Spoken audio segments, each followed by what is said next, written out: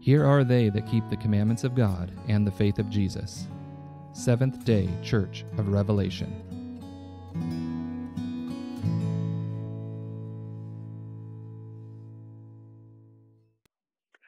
Babylon is a very popular name that is mentioned in the Bible. You got the story of Daniel with his friends in Babylon, but then you also have the name Babylon being mentioned in the book of Revelation. So we're going to dive in to the scriptures. We're going to look into who is Babylon. Is there anybody that is part of Babylon? And what does it mean to drink out of the wine of its fornication or whore fornication? What constitutes Babylon and its teachings? So let's dive in. Let's go to the book of Revelation. Revelations 14 and verse 8. And there followed another angel saying, Babylon is fallen, the great city, because she made all nations drink of the wine of the wrath of her fornication. So the name here is given, Babylon. What does Babylon mean?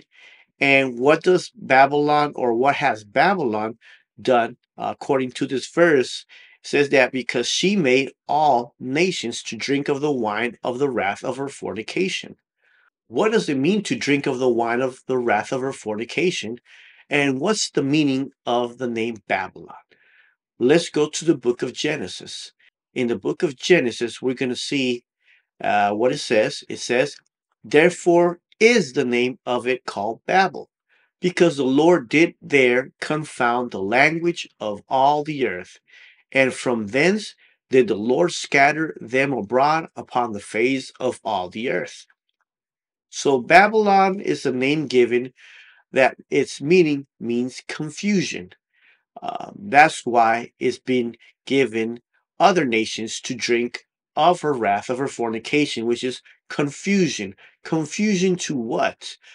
To the scriptures, teaching doctrines that are not found in the scriptures.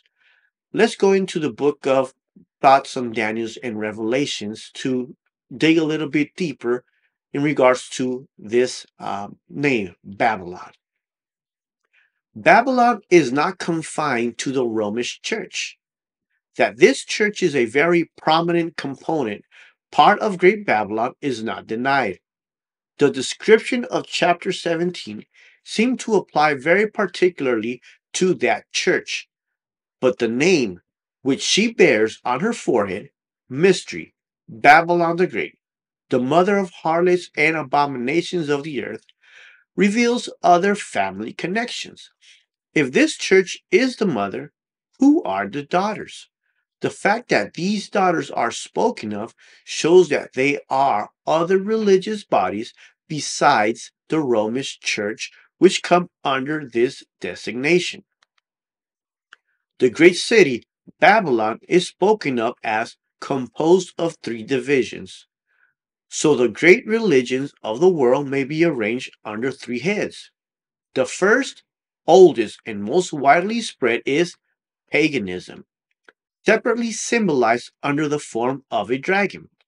The second is the great Romish apostasy, symbolized by the beast, and the third is the daughters or descendants from that church.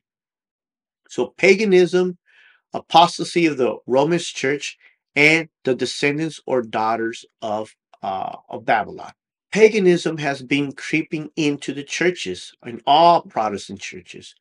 One of those teachings or practices of paganism is, for example, the Day of the Dead, which in the Catholic Church is very common, very popular, a celebration that is done.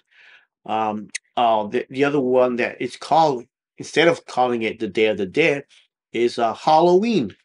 Halloween is a practice that some Protestant churches have also been practicing. Some of them call it Fall Fest, where they allow the kids or the youth to show up on that day or specific day that they designate and dress up. They say so that they don't have to go out and be unsafe, but it's still bringing in paganism into the church. The other one is the triquetra, which is a symbol that's its origin is from paganism, but now has been incorporated to represent the Trinity. Another form of paganism that has been introduced is through yoga. Yoga is very popular. Many Christians, many Protestants have adopted this type of exercise that they call, but its origin comes from paganism. We see, for example, even here in this uh, slide, where Advent classes, it says, join us live on Holy Yoga. So that word that they add there is holy. So that seems to give it a little bit of an appearance that is something safe because of that word holy. This is a Seventh-day Adventist church in Arizona that invites all its community to partake of this exercise. And as you see here on this image, is a common practice or a common pose in Hinduism for meditation.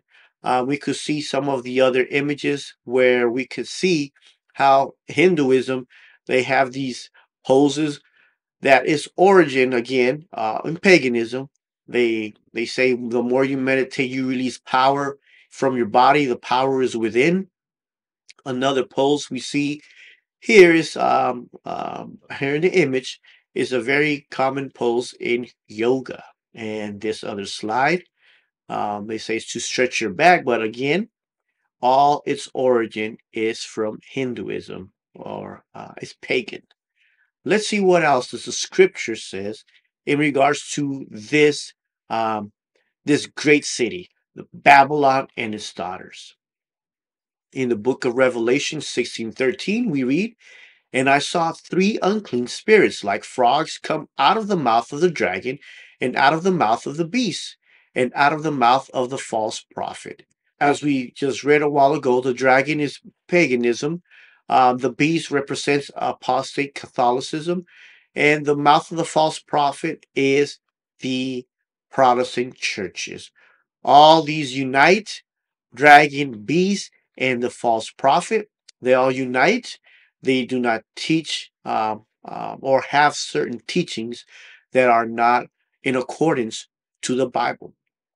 Now, in the following verse, in Revelation 13, we read the following: and deceiveth them that dwell on the earth by the means of those miracles which he had power to do in the sight of the beast, saying to them that dwell on the earth, that they should make an image to the beast which had the wound by a sword, and did live. And he had power to give life unto the image of the beast, that the image of the beast should both speak and cause that as many as would not worship the image of the beast should be killed. So, what is the practice here? It follows and it persecutes and it kills. The same thing that Catholic Church did in the Holy Inquisition. But in the Holy Inquisition, many times the church, the Roman Church, is only mentioned, but that is not the case. As we see on the next slide, history tells us, for example, Michael Servetus.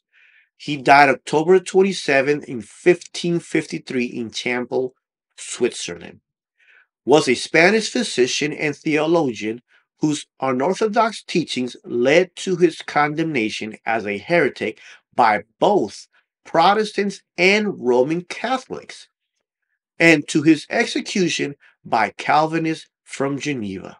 So we see here the two in agreement, Protestants and Roman Catholics, killing this man because of his teachings. And as we know, many Protestants fled Europe with the idea to seek a place where they could have religious freedom, that they could practice and worship God according to their conscience and not be afraid of being put to death. That was one of the reasons that Protestants came here to the United States. But as history shows us, it was not always religious freedom here in the United States. History tells us, for example, William Robinson and Marmaduke Stevenson, two Quakers who came from England in 1656 to escape religious persecution, are executed in the Massachusetts Bay colony for their religious belief. The two have violated a law passed by the Massachusetts General Court the year before, banning Quakers from the colony under penalty of death. What else does this beast does that is in the same appearance or same characteristics as the first beast that comes out of the water? Let's read. And I stood upon the sand of the sea, and I saw a beast rise up out of the sea, having 7 heads and 10 horns, and upon his horns 10 crowns, and upon his heads the name of blasphemy. So we're going to see the resemblance of the first beast with the second beast, how they share the same characteristic. So this first beast that comes out of the waters has many things. It has the crowns and the 10 horns, but we're not going to look into that. We're going to look into the name of blasphemy. Is there anything that the second beast has the same characteristics as the first beast in regards to name of blasphemy? Let's see another characteristics of the first beast. We read, and the woman was arrayed in purple and scarlet color, and decked with gold and precious stones and pearls, having a golden cup in her hand full of abomination and filthiness of her fornication. So we see how it is decked, is adorned with gold and precious stones and pearls, having a golden cup in her hand, and many filthiness of her fornication. Here we see an image of this statue. Is Jupiter, but they just took off the JU and left Peter. So now this pagan god has been changed to Peter, the apostle Peter. And as we see on the image, the metal or the statue, its feet has been worn out because many people show up and they touch its feet, they rub its feet, or they kiss its feet. So that's why this part of its feet has been worn out. So the first beast has name of blasphemy, is decked with many jewelries and many fashion, as you could probably say. So now let's read what Uriah Smith penned down in his time, how they were seeing these things in their time, and how could we see it in our time? A repetition of history. He wrote the following.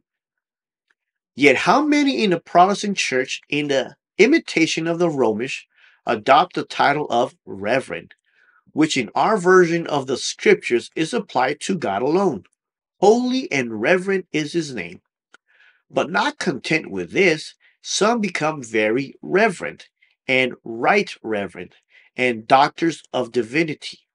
The New Testament speaks in the most decided terms against adornments and extravagance in dress, yet where shall we look for a display of the latest fashions? The most costly attire, the most gaudy adornments, the richest diamonds, and the most dazzling jewelry, except in a fashionable assembly in a Protestant church on a pleasant Sunday? All these characteristics he was seeing in their time. And the Seventh day Adventist Church did not partake of this. They were following according to the gospel, to dress in a modest way, not using any jewelry. And today we could see how all this is displayed in the Protestant churches, and not only in the Protestant churches, but also in Seventh day Adventist church, where there's a lot of jewelry worn, very heavy makeup, and all this is because what the scripture says. The scripture says that this beast or this city, Great Babylon, has given of the wine of her fornication to all nations for them to drink. Churches, they have this dances. These were evangelicals, but all this is being also introduced into the Seventh-day Adventist Church. We see how the Pathfinders, they imitate the Protestant world because the thought is to bring in more people. Here we see a Seventh-day Adventist school having a competition of dance. When could we thought of this happening right in the church? And in the camp meetings for Pathfinders, we see all this kind of display, and yet many churches attend these meetings where the little ones are very attracted to this kind of environment, right? So the devil uses these things to attract youth to be part of the world. All these customs, all these teachings and practices is because of the wine of our fornication. Uh, Most community have been drinking of the wine of our fornication. Religious communities, religious bodies. Let's see what else does the scripture tells us in regards to Babylon and its daughters or her daughters. And the third angel followed them, saying with a loud voice, "If any man worship the beast and his image, and receive his mark in his forehead or in his hand, the same shall drink of the wine of the wrath of God, which is poured out without mixture into the cup of his indignation. And he shall be tormented with fire and brimstone in the presence of the holy angels and in the presence of the Lamb." So this third angel is a warning message. It says, if any man worship the beast and his image. So there is a warning. And if we are going to drink, we also will drink of the wrath of God. And I'm sure nobody wants to drink of the wrath of God. So the thing that needs to be done is stop drinking the wine of our fornication. Stop accepting its teachings, its customs, and its practices. And what is the solution that is given to us? What does the scripture says about this? What is the solution? And after these things I saw another angel come down from heaven, having great power, and the earth was lightened with his glory. And he cried mightily with a strong voice, saying, Babylon the Great is fallen, and is become the habitation of devils, and the hold of every foul spirit, and a cage of every unclean and hateful bird. For all nations have drunk of the wine of the wrath of her fornication, and the kings of the earth have committed fornication with her, and the merchants of the earth are waxed rich through the abundance of her delicacies. And I heard another voice from heaven saying, Come out of her, my people, that ye be not partakers of her sins, and that ye receive not of her plagues, for her sins have reached unto heaven, and God hath remembered her iniquities. The solution then is to come out, because it has given all the nations to drink of the wrath of her fornications. And the only escape is to come out, not to be partakers of her sins, not to continue in its customs, practices, or teachings if they are contrary to the scriptures. Because the scriptures, every doctrine needs to be proven with the Bible. If it can't be proven with the Bible, then it is the wine of Babylon, of her fornication. Let's see what else it tells us in regards to this description. The Bible declares that before the coming of the Lord, Satan will work with all power and signs and lying wonders, and with all deceivableness of unrighteousness. And they that receive not the love of the truth, that they might be saved, will be left to receive strong delusion that they should believe a lie. 2 Thessalonians chapter 2, verses 9 through 11. Not until this condition shall be reached and the union of the church with the world shall be fully accomplished throughout Christendom will the fall of Babylon be complete. The change is a progressive one, and the perfect fulfillment of Revelation is yet future. Throughout Christendom, To me, what I'm understanding is that the wine of her fornication will be drank by all nations and throughout Christendom. And the call by the fourth angel, the angel from Revelation 18, is to come out of her, my people. And then these people are to unite together. A group of people that will have nothing that relates to the wine of her fornication, any of her teachings.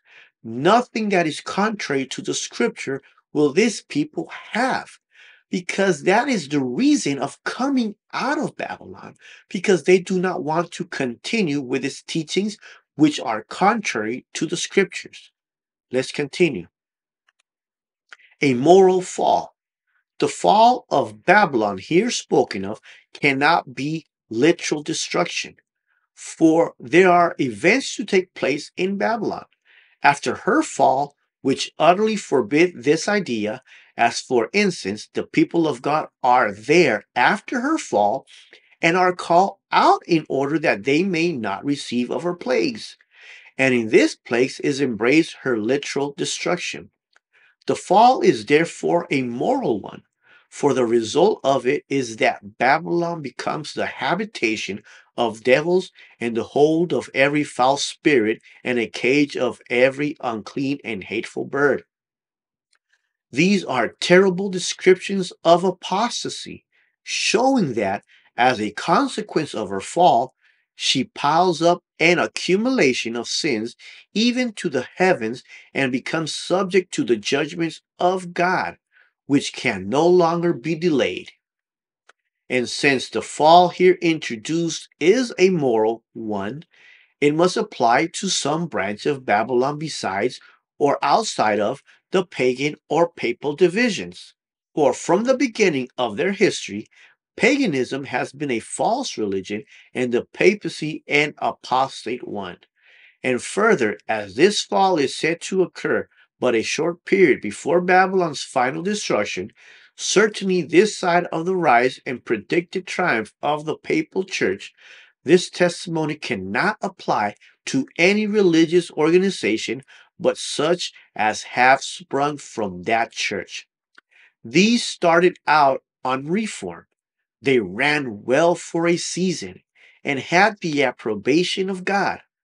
But fencing themselves about with creeds, they have failed to keep pace with the advancing light of prophetic truth, and hence have been left in a position where they will finally develop a character as evil and odious in the sight of God as that of the church from which they first withdrew as dissenters or reformers. Creeds, man made creeds, creeds that are not supported by the Bible. See, our Bible is our creed. Every doctrine, like I was saying, should be proven with the scriptures. Now, here Uriah Smith says something very important about the reformers. See, when the reformers or Protestants came to this nation to seek for religious freedom, it was to advance in light, to search out the truth. But what happened was that they became satisfied. They were stagnant, and then they became or started to make a creed out of man-made ideas that are not supported by the scriptures. And this made me remember a quote by James White speaking about the reformers that they did not continue to reform. He wrote the following: the greatest fault we can find in the Reformation is the reformers stopped reforming. Had they gone on and onward till they had left the last vestige of papacy behind, such as natural immortality, sprinkling, the Trinity, and Sunday keeping, the church would now be free from her unscriptural errors. And that's what the wine of her fornication is: unscriptural errors, things that are not supported by the Bible. Like Sunday, nowhere in the scriptures could you find that God blessed the first day of the week or sanctified it also the first day of the week. There's no mention of that in the first day.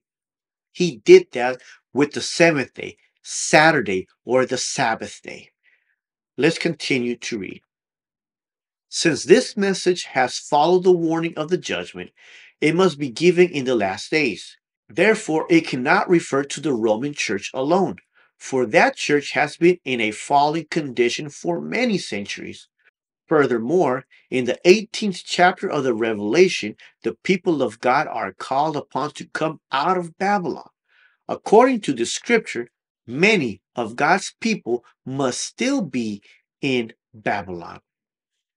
The great sin charge against Babylon is that she made all nations drink of the wine of the wrath of her fornication. This cup of intoxication, which she presents to the world, represents the false doctrines that she has accepted as the result of her unlawful connection with the great ones of the earth. Friendship with the world corrupts her faith, and in her turn, she exerts a corrupting influence upon the world by teaching doctrines which are opposed to the plainest statement of Holy Writ. Babylon is said to be the mother of harlots. By her daughters must be symbolized churches that cling to her doctrines and traditions and follow her example of sacrificing the truth and the approval of God in order to form an unlawful alliance with the world. The message of Revelation 14 announcing the fall of Babylon must apply to religious bodies that were once pure and have become corrupt. The message is that they must come out because he has given all nations to drink of her fornications, and we do not want to be partakers of her sins. We don't want to continue teaching or listening to doctrines that are not supported by the scripture. So when does this reach its limit so that God visits her with judgments? When? We do not know. We don't have an exact date. We don't have a date. But in the scriptures, there are many instances where the Bible does tells us or gives us an idea of certain nations when they reach their limits. For example, let's read from Genesis chapter 15, verse number 16. But in the fourth generation they shall come hither again, for the iniquity of the Amorites is not yet full. What happened with the Amorites?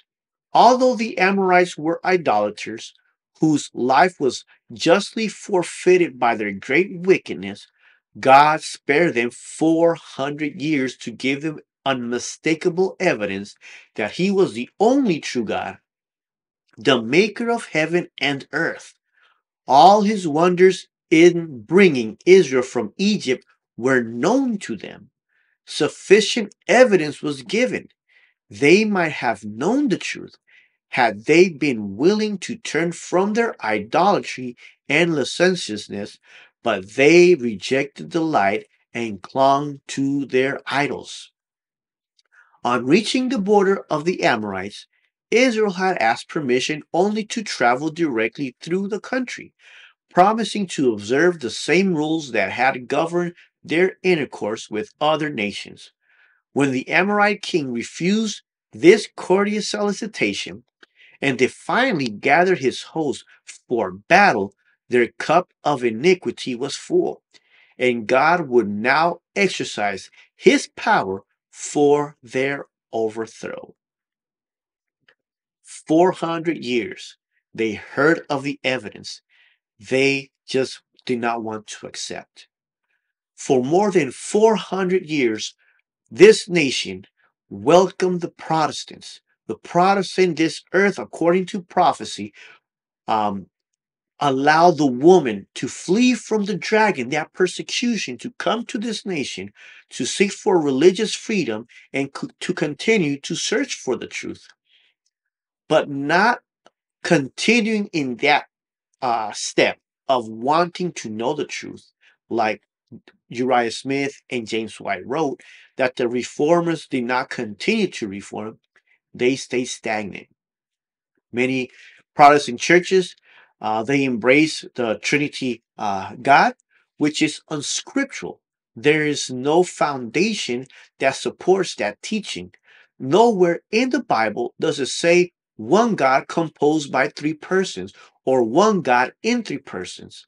There only is a mention of one God, the Father, according to 1 Corinthians chapter 8 and verse 6. The one God which Jesus even called his own Father, that he is the only true God. That is John 17:3, calling his Father the only true God, whom from all things flow. He is the source of everything, the life and the spirit. All comes from the Father through his Son and to his people. There is no scripture that supports the Trinity doctrine. And there are many others, like the state of the dead, that once you die, you could either go to purgatory or go to heaven with no need of Christ coming to resurrect you. That is unscriptural. So all this, those who are being called out to come up out of Babylon will not come with these type of teaching, these doctrines that are not supported with the Bible. This nation has had more than 400 years to advance in light. And just like the Amorites had 400 years of evidence. But what happened? The time came when they faced the Israelites. They were ready for battle. They were going to destroy Israel. And that was when God came with his judgment. And so with this nation, like Project 2025, who has many good things in their agenda, they also have the Sunday law to have Sunday um, off for everyone so that they could go to church, which going to church is a good thing. But when you put in a law, which later on will enforce everyone to keep it holy and say that Sunday is the Sabbath day and not Saturday or the seventh day of the week, then those who refuse the agenda of the Sunday law will be persecuted. Just like the Amorites wanted to destroy the Israelites, this nation, when it gets to that point, and only God will know how far He will allow, because there will be persecution, but He will act. Because the Bible does says that they have made void His law, and it is time for Him to act. This is very soon to happen. As like I said, Project 2025 has this under their agenda, the Sunday law. And as prophecy shows us, also in Daniel 11, we can see how soon probation is to close. Let's see what else Uriah Smith wrote. Speaking about the United States welcoming the Protestants, right? It says, under these circumstances, a body of religious heroes at length determined to seek in the wilds of America that measure of civil and religious freedom which they so much desired.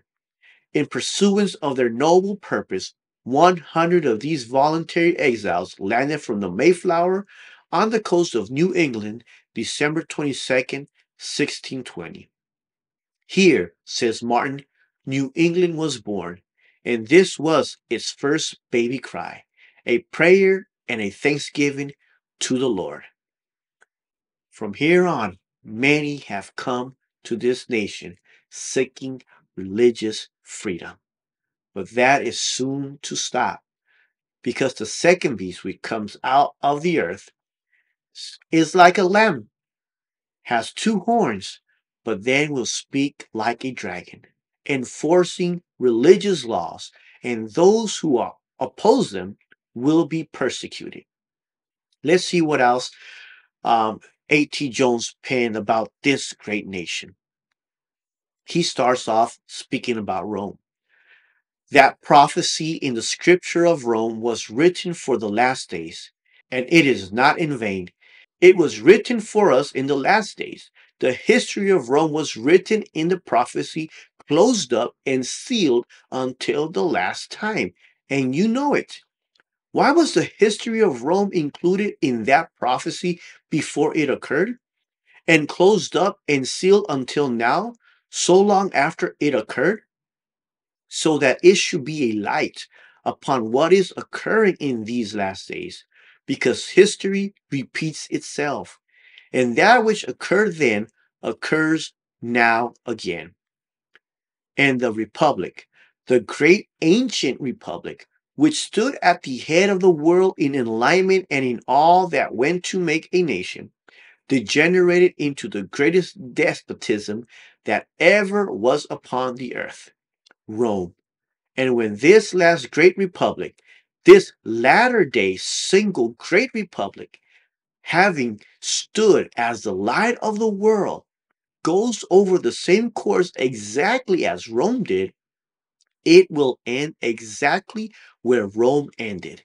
And that is written in the 24th of Matthew and the 21st of Luke as warning to the people in this time. This nation was blessed. It has been blessed. And many Protestants have been stagnant, have not continued to seek the truth. But there is a group of people that God calls them to come out of Babylon, to not be partakers of her sins, to not keep partaking of its traditions, its practices, its teachings that are unscriptural. The call is to come out, to be united in the same platform of truth, which there is only one truth, and it is the doctrines that are found in the Bible. People need to come out. God's people. Will they listen? Will we listen to that call to come out and not be partakers of our sins?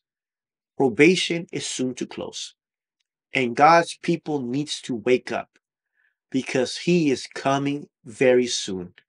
And only those who listen to this call to come out of her will be saved, will receive the pouring of the Spirit and give the loud cry. Let's pray that we can be that group that listens to the voice of God.